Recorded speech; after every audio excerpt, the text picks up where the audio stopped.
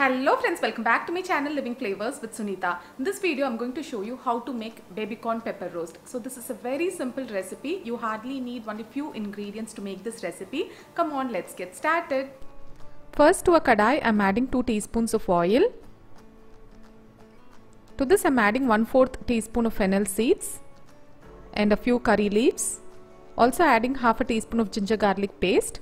I'm going to saute this for few seconds until the raw smell from the ginger garlic paste goes away.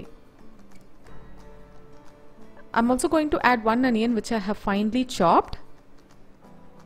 Saute this for 1 to 2 minutes on high flame until it turns golden brown. And now I'm adding 12 babycorns which I have chopped into this sized pieces. Saute this well. Cook this on high flame for 1 minute. I'm going to get the masala ready. To a mortar and pestle I'm adding 1 teaspoon of pepper and 1/4 teaspoon of jeera. I'm going to grind this into a coarse powder. I'm adding salt as required, 1/4 teaspoon of turmeric powder, 1/4 teaspoon of garam masala, and also the powder that we have ground. Mix everything well. I'm going to cook this on medium flame for around 2 to 3 minutes, covering it.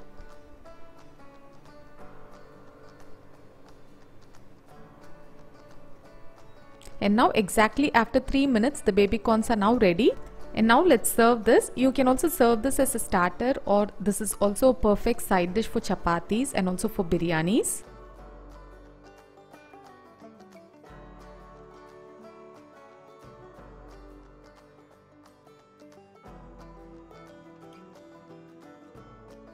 Our yummy babycorn pepper fry is now ready. It's time to taste.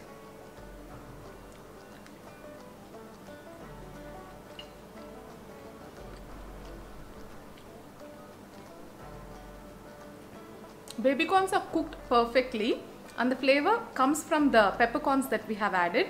So when you are grinding it, make sure that you are grinding it into a coarse texture so that whenever you bite into it, you're getting a beautiful flavor. Definitely give this a try. You will love this.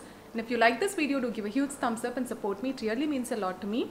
Do try and share your valuable feedback in the comment section below. See you guys next time with another interesting recipe or another interesting video. Until then, take care. Bye.